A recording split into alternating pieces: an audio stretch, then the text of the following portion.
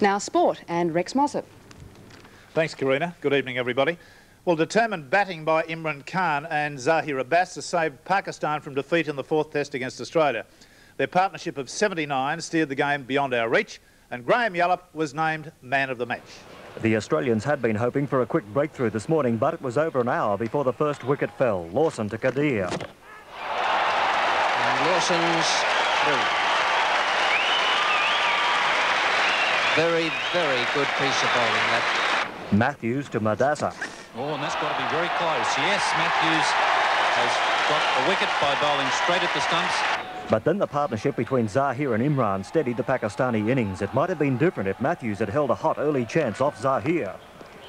And that's just got past Matthews at point. That was hit straight at Matthews, and it was around about head high, perhaps just above.